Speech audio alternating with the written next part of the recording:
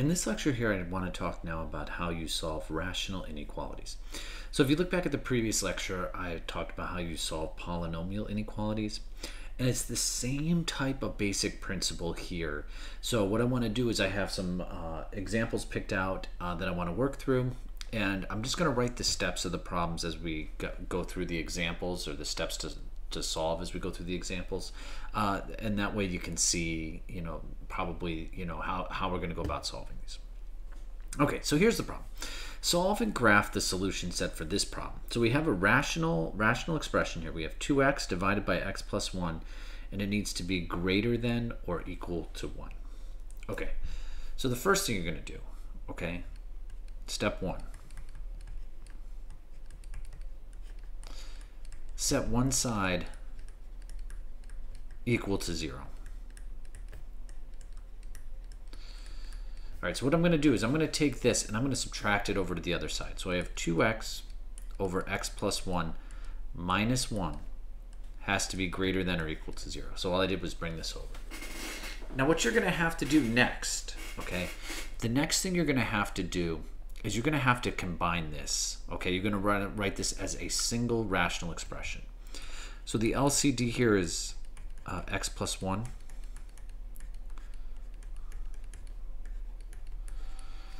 So, watch what happens here. So you get 2x minus x and then minus 1. So you get 2x minus 1 all over x plus 1 greater than or equal to 0.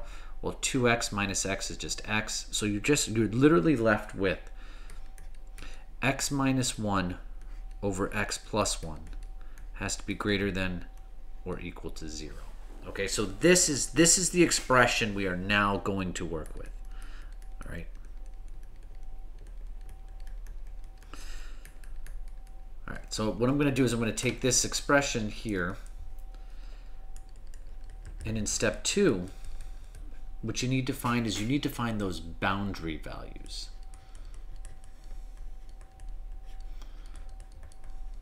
Going back, so what I talked about here is these boundary points. So I could just call them boundary values, but it's boundary points. Okay, find boundary points.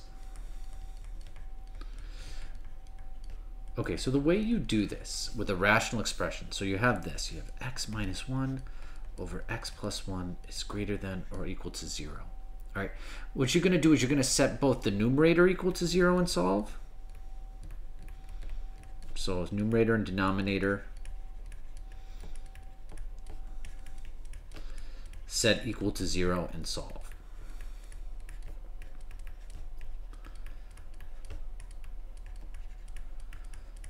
So look, you're going to take x minus 1 is going to be equal to 0, and then you're also going to take x plus 1 and set it equal to 0.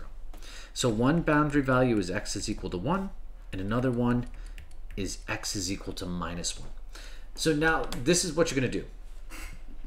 Literally what you're going to do now is the same basic steps before. You're going to take these boundary points, carve up the number line, and then set up those tables of test values, okay, to satisfy the inequality.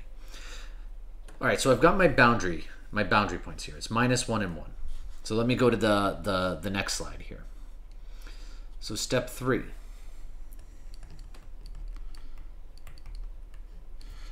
You're going to set up the number line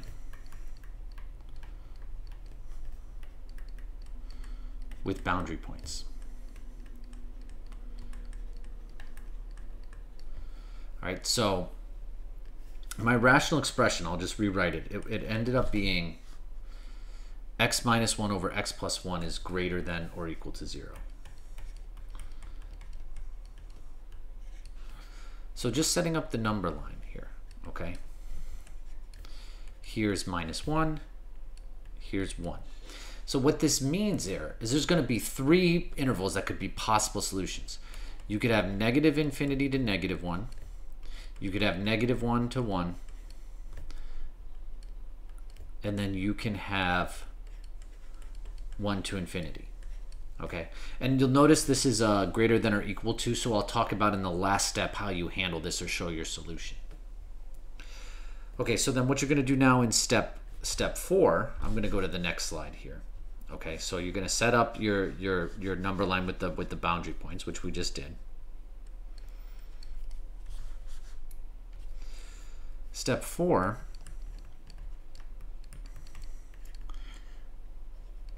use test values to determine solutions.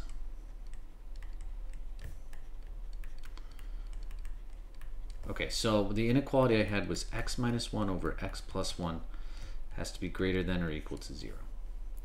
So you're going to have your intervals. So you had minus infinity to minus 1. You had minus 1 to 1. And then you had 1 to infinity. So then you're going to pick your test values. So here, just pick easy numbers. This is minus 2. I'm going to pick 0, and I'm going to pick 2 in there. Okay? And then the next thing you're going to do is you're going to evaluate the rational expression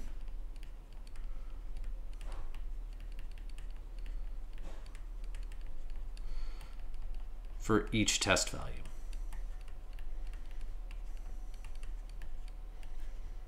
Okay? So you can treat this. Treat this f of x as this rational expression.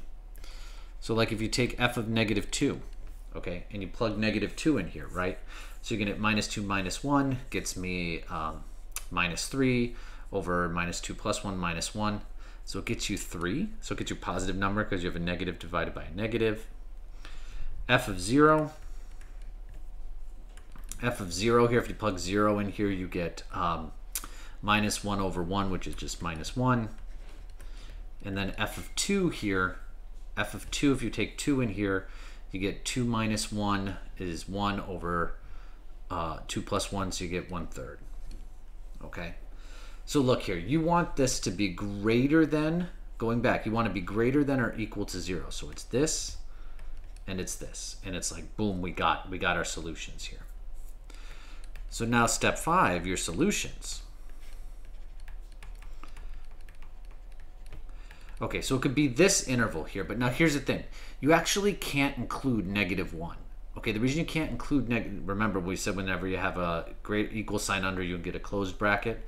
But the reason you can't be negative 1 is because if you plug negative 1 in, you get a divide by 0. So it's negative infinity to negative 1 union. Well, you can actually plug 1 in, okay? All right, 1 doesn't get a divide by 0. So you get 1 to infinity. So if you were to graph the solution set of this, it would be open bracket and then all the values this way, and then it would be closed bracket and all the values that way. Okay, let's try another one. So you can just kind of, so it's the same basic procedures here. You see here the only real difference here is in this step here. When you found the boundary points, you set the numerator and denominator equal to 0 and solve. Okay, so let's solve this one now.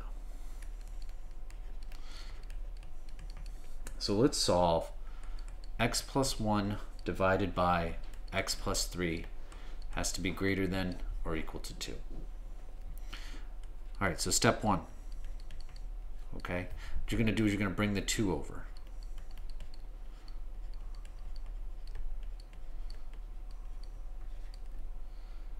All right, now unfortunately here the common denominator is x plus 3.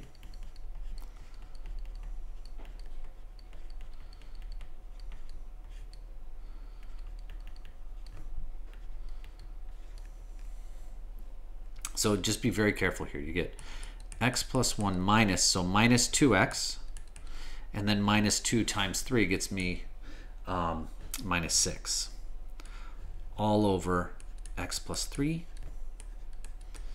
Well, x minus 2x gets me minus x. 1 minus 6 gets me minus 5 over x plus 3 greater than or equal to 0. All right, so now you need your boundary points.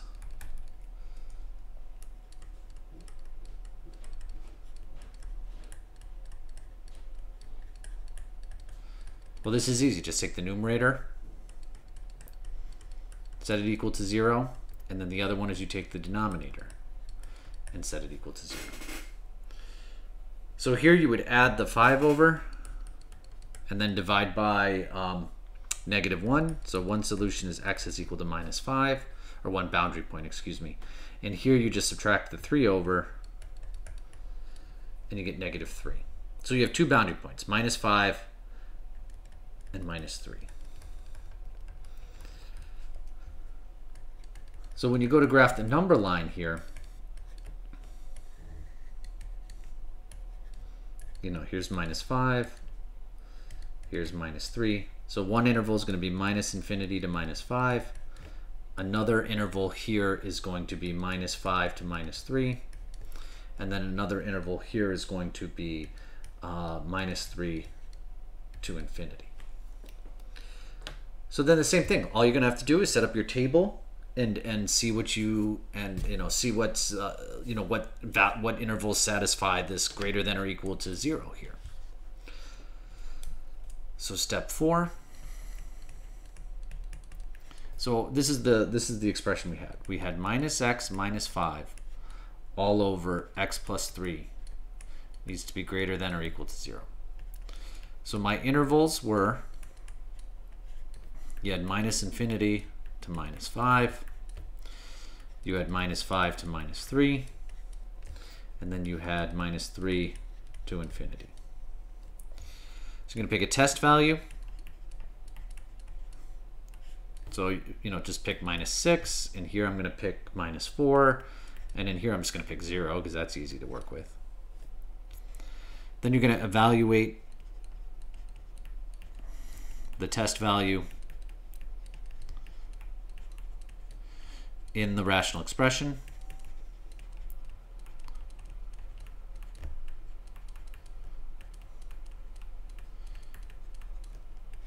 And just to save a little bit of time earlier, if you plug -6 into here, you end up getting -1/3.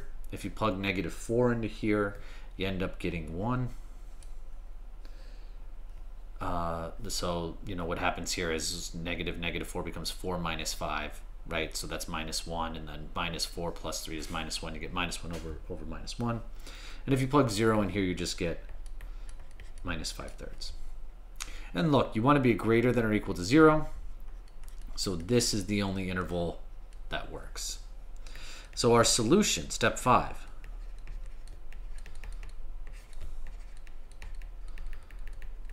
So it's going to be this interval here.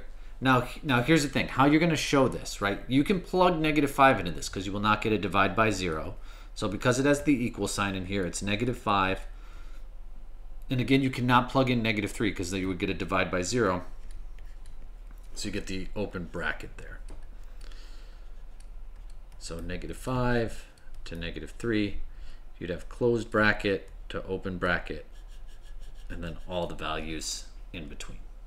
All right, class, so this is how you tackle rational inequalities, and all of them kind of follow the same way. There'll be varying levels of difficulty, but the approach you'll use to solve it will be this exact same one.